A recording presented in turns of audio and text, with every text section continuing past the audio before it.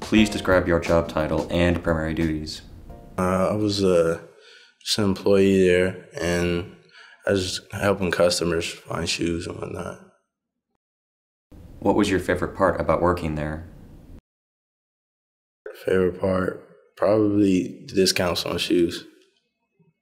It's probably the best part. Please describe a typical day as an employee. You come in and you clock in, and you wait for the customers to come in. You go back to the back, check shoes, see what shoes you have, sizes and everything, and you just close up. How would you describe the application and interview process? Application, you do the application online, and it's a one-on-one interview. It's a typical interview. What questions did the interviewer ask during the job interview?